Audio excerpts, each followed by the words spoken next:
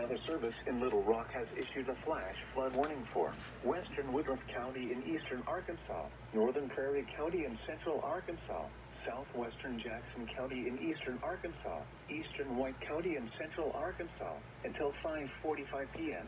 At 2:43 p.m., Doppler radar indicated thunderstorms producing heavy rain across the warned area. Up to 2 inches of rain have already fallen. Flash flooding is likely to occur.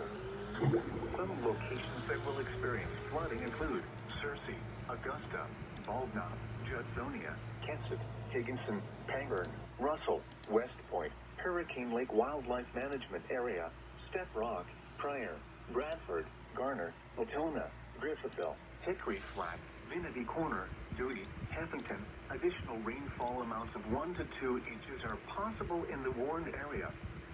Turn around. Don't drown when encountering flooded roads. Most flood deaths occur in vehicles.